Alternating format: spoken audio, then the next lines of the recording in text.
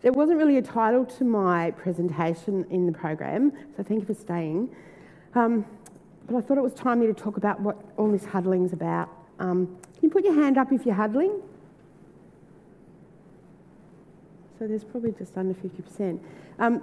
Keep your hand up if you know why. Yeah, people don't understand why. So I thought it was probably timely to talk about that. I'm incredibly passionate about paediatric safety. I'm one of those people that absolutely believe that one day we will cause zero harm to children who are admitted to hospital. Those of you that watch the literature in the safety area, anywhere between 16 and 10 children in every 100 admitted to hospital experience some kind of safety event. That could be serious, or it could be simple as having, by no means simple, to have the wrong ID band on. But we definitely have a problem, and healthcare is one of the most unsafe places to be, particularly the acute care model. So huddling and all of the language associated with it is an opportunity for us to all get involved in something. And surprisingly, there's a significant amount of literature about this. And you would have heard some of the language, and some of it may be new to you. For me, I have been interested in this area since I read To Err is Human and The Quality Chasm, which were books that were published in the US, and they've really moved us toward that supposedly dirty word quality, and it's become a big part of the way we fund healthcare, and also a big part of what we choose to research. So the words you'll hear are about situation awareness, high reliability organisations, resilience, psychological safety. Depending on where you work, you'll call them paediatric early warning systems, or you might call them between the flags if you're true Aussie. You might call them track and trigger systems. I don't know, some of you will know what a watcher is, some of you won't. But really it's about keeping little people safe and supporting clinicians and being aware. And for me it's disappointing that not everybody in the room understands all of this, because you're the people who are expected to be on the MET teams, the SIRS responses, the second look, the second eyes, all of that. You're the people at 2 o'clock in the morning who need to know who these children are. And we haven't done a very good job rolling it out. So the beginning, and I'm really proud to say I met the man who started all of this. So Cincinnati Children's Hospital is the sort of the face of huddling.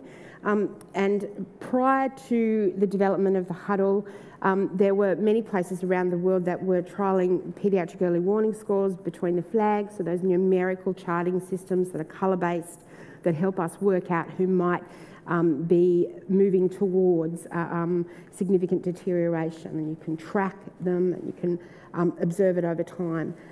So those were well developed. What Cincinnati Children's Hospital did was try and attach to those systems and processes that supported what we now knew. So PEWS or BTF are bedside systems, and they're systems that allow us to identify a child who is potentially deteriorating. And you will all be familiar with these age-based charts. Some places are electronically recording observations now, and other places still doing them on paper.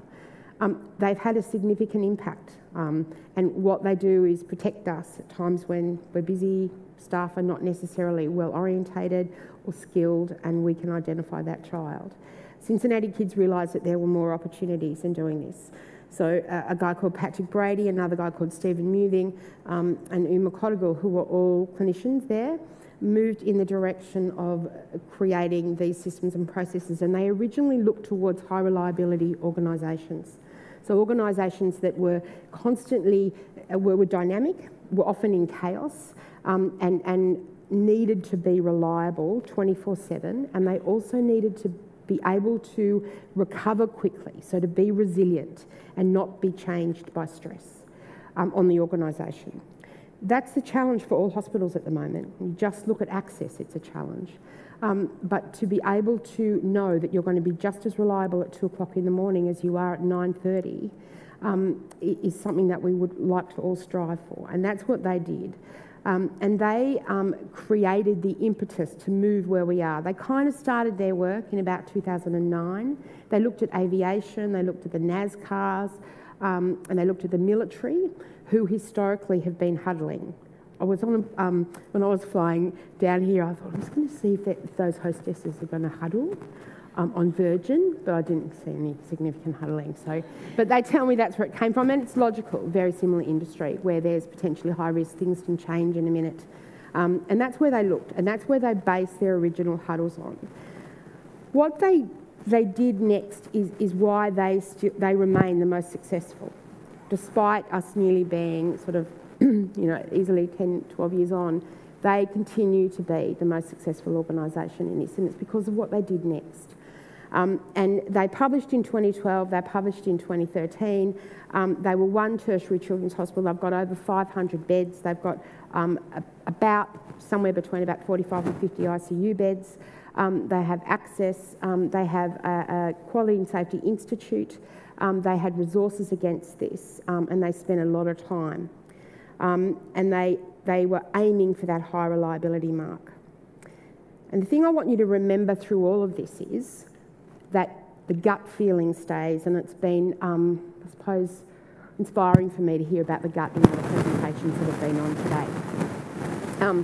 And they kept the clinician gut as significant. So what they did next was they decided they needed to identify the children that were most likely to deteriorate, as well as the Pew score. So we already had that. We already knew what was going to happen physiologically, or potentially we could identify that. Next, we wanted to look for what other things tell us that somebody might deteriorate and we should watch you closer. The two things that very quickly were identified were clinician gut. I don't know if some of you in this room have worked as long as I have, but we used to move babies up to the nurses' station just because we just had this feeling that things weren't going to be right. Sometimes the nurses' station was really busy with all the babies out of their rooms, around everywhere, because we were watching. And the doctors that would come would know why. Oh, those babies are not well because the nurses have brought them up, we should listen. Then the next one is parents. Parents know. Listen to them. Incredibly important. Particularly in this climate of increasing complexity in children's illnesses. We now have children with hardware in them who've got complex, long-term conditions, and those parents are clinicians at home. They understand their children better than we do. So listening to them when they say things aren't right, this is not what normally happens, we need to listen. So they identified clinician gut, parent gut, then they went on to identify a few other things. So if you're getting chemotherapy given to you in the orthopaedic ward, there's a big chance we might make a mistake in a whole lot of different ways. We might have the wrong nurses, not the right doctors, we might not have the right equipment for handling cytotoxic therapy. So if you're getting a treatment in a ward that normally doesn't deliver that, particularly a medication, then you're at risk. If you have leukemia and you've been admitted to the orthopaedic ward, the chances are we won't necessarily know what to look for. So having an outlier on a ward where they shouldn't be creates risk as well. A whole lot of reasons. You're likely to get missed on the round, you're not in the place that you should be, the nurses won't necessarily know what they're doing. Similarly, if you've got a baby, a 6-month-old baby on the adolescent ward, where those nurses aren't used to looking after babies. So they effectively identified all of the things that they believed put you at risk. And the last one they identified was multiple communication. That was about how many people are involved in your care, how many teams and who's the lead team. I know in the institution I work in, not the Ministry of Health, that as soon as we add another team to your care, it becomes more complicated. And we've had many instances where someone came to see the child and the family, they wrote in the notes, they didn't communicate that to the nursing workforce or to the other team involved, and there's confusion about care delivery and risk that we might not start a therapy that you've prescribed, or we might do something that the alternate team said we shouldn't do. So these children who end up with a score are called watchers. These are children that we need to take special notice of, potentially put on a list so that 24/7 we're watching them and making sure that we've just got that extra ear to those kids.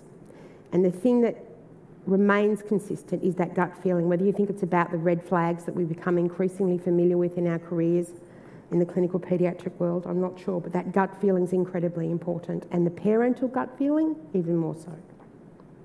So these are the first two pieces of work that were led by Patrick Brady, Stephen Newing and Uma Cottigal. And really this was about huddling for high reliability and situation awareness. So once you know someone's a watcher, what do you do with that information? And if you're a very junior nurse or potentially a very junior doctor, you might be a little bit frightened to escalate your concern because somebody else might not make sure that you feel safe in that. Most of you in this room will at some level have felt intimidated by somebody. I hope it wasn't a nurse, although I have watched nurses, midwives, no midwives in the room. But this was all about who do you tell, what do we do? So what they decided was the aviation industry and the military do huddles, and what it was all about was right now, right here, right now, what's the important information we need to know to reduce risk, prevent harm, or something occurring that we're not ready for. So they scripted a little conversation and they piloted on a ward, and this conversation was really about everybody in this space right now has equal voice, and we just need to go around and work out what are the issues. Initially, it was just about the watchers. What they realised was other people had vital information about things, and I can give you an example from my department where one morning the porter put their hand up and said, all of the batteries for the transport monitors won't recharge. It's pretty important information if we were going to take a kid to CT on a monitor and none of the batteries were charged. So very quickly it became clear that there are other pieces of information that are very helpful and they come from people who we often don't ask. So the whole aim of that little huddle is really about that information transfer and what do we know. And then the next step is who do we tell? So Cincinnati Kids developed a model that was micro at the bedside with the frontline clinicians, then a meso system and then a macro system, and all of that was about escalating to a level where somebody could do something about it. And they progressed, and over a 3-year period, they ended up publishing their first results, and it was qualitative and quantitative. Ultimately, the two important things are that they reduced their serious safety events by 50% and their unplanned admissions to ICU, or what they call their unsafe admissions to ICU, which are children who are potentially already intubated or have already commenced on inotrope therapy, by 50%. And they've managed to sustain that, and they've reduced their sentinel events, so children that have died in the organisation with unplanned ICU transfer or unplanned deterioration. So I think the world saw hope, and I don't know how many of you were really interested in this, but I definitely did, and very quickly wanted to try and replicate this. The systems and the processes behind this at Cincinnati Children's Hospital are extraordinary. Has anybody in the room been there? No, I haven't been there either, but what they have and the resources they've put in are incredible. They have a senior safety officer who's a paediatrician who every day within the organisation, that's what they do.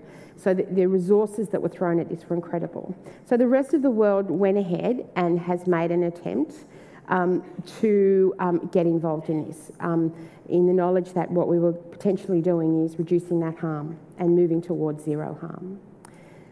So the next thing is not so much an article, but it's important because all of these resources exist. A guy called Peter Latchman, who's a doctor, who's also the, I think, the chief executive of ISQA. He was very interested in this. At the time was a paediatrician at Great Ormond Street and was also involved in the rollout of a Pew's situation awareness model in Ireland. He became very interested, and with the Royal College of Paediatricians and Child Health in the UK, they've progressed what they call the SAFE collaborative project, situation awareness for everybody. And they initially started with 16 sites. I think half of them were children's hospitals and the other half were children's wards inside of hospitals. And the aim was to spread it, collaborate, and to actually see what happened in different contexts, which is the one thing that, or a very big part of the one thing that Cincinnati Children's Hospital hadn't necessarily done, where they had lots of resources, lots of people, and one context. So this study is still going. They have released some papers. I'll talk a little bit about one of them. And what they've found is that local context is incredibly important. And what happens in a community centre is very different to what happens in ICU. And what happens in a big hospital that has 75% of its beds or even more predominantly adult makes your voice in paediatrics very small. And it means that local teams need to work out how they want their huddle script to be. So quality projects work really well in this environment where you take that big piece of work and you have a look, how will this work for us? What's a watcher for us? What's important for us? And increasingly other places across hospitals are using huddles just to inform at the beginning of the week in the outpatient models. So spread, collaboration, that site has everything you would ever need to start this and all the toolkits, resources, huddle scripts, some evaluation tools, but generally a great thing, and they're slowly starting to publish their work. Then I had a look at how this was being received, I suppose, at ward level, and this is the first paper that I found that was published as a result of the SAFE project, and I suspect there'll be quite a few that will come out as a result of it. And this is really about what one little paediatric ward did and how they evaluated it. And they started to get parents involved in a way that Cincinnati Children's hadn't necessarily, and they started asking parents what was a good safety outcome for them, and they started to have conversations with them. And similarly, the nurses and the medical workforce as well, and they started to evaluate the huddle a little bit. So did it happen on time? Did everybody come? Did it only last 10 minutes? Because there is a tendency for these things to stretch on, and you need to keep to time for it to be functional and for people to come, for people to be engaged and to believe in it. And I think this is what we will start to see about what they did at a local level and how did that work. So I would urge you to, if you're interested in this and you're working in a small site or a big site, have a look at what they're doing at local levels to make things work. And then I suppose the biggest piece of work I found is this one, which really had a big hard look at what the effect was. And it was a systematic review, and they found enormous number of papers, over 1,200, and they eventually looked at 90 of them. And they were particularly looking at whether or not the Pew's scores BTF models actually made an impact.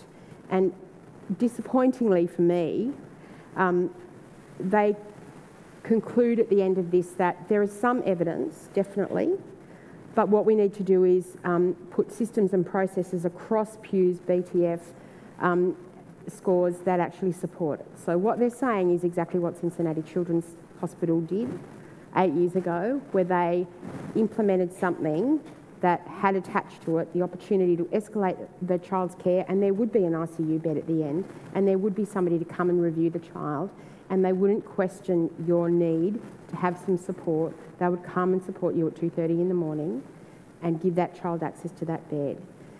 And that was the big difference. It's all about the resources. So they identified over 2,000, as I said. They reviewed 90. There were some favourable trends that were identified in the clinical and process outcomes.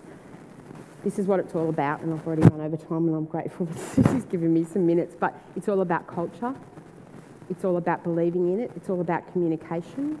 It's all about confidence and giving the confidence and psychological safety to junior staff to speak up, put their hand up and say, I'm worried, and help them understand their gut or help them understand things. Oh, sorry. I could have yelled. And then it's all about teams. People that work together often trust each other, respect each other, have each other's back, and look out for each other. You will have experienced those teams. When you work in them, you never forget. Be brave enough to take that culture where you go. So in those huddles that you suddenly enter and you have that unique, I see it as an opportunity, but it's terrifying when you're in training programs where you change often your environment. You have to get used to a whole new team all of the time. And it's not easy, and nurses can be, and I speak for myself as well, we sometimes don't necessarily orientate the medical workforce to the environment, but every time you enter a huddle, create that psychological safety because it's really important. The other things about leadership and governance, and I can't stress that, somebody has to care about this, see this as a vision, make it matter, make sure that it occurs, follow up on issues around the huddle or around the response that are identified. People will lose faith, there'll be loss of engagement, it'll fall over and won't work. So I was hopeful this would be published sort of today. This is supposed to be published on the 27th. This is just the abstract. It's another big study that actually had a look at centres in Canada and also in Europe, and still the conclusion is unclear. But I'm hopeful that it's going to be published anytime in the next few days, but it wasn't published yesterday. All I have is the abstract from March. It's still not clear if Pew's BTF track and trigger systems actually make a difference. It's still really important. It's still a cause of preventable harm, and the RCAs in New South Wales last year, 3 of them were, the significant recommendations were around improving the ability to recognise deterioration and improving communications. So it's not going to go away. Am I going backwards? Yes. So it's still not conclusive. We need to change things in context, and we need to locally modify them. Pew's plus SIRS plus situation awareness and further research will give us the answer, but the work that was done at Cincinnati Children's Hospital still hasn't been replicated that I can find. Communication, talking, learning and sharing, resources and sustainability are incredibly important if we're to care about this. Patrick Brady, who's the doctor who I met and who drove all this, he says this is his quote, and children don't suddenly deteriorate, clinicians suddenly notice. And that is incredibly true. And when you look at the distraction in our environment now as we move towards an electronic record and a host of other things, increased complexity, turnover flow, then we're very distracted, and we need help in recognising this. Thank you.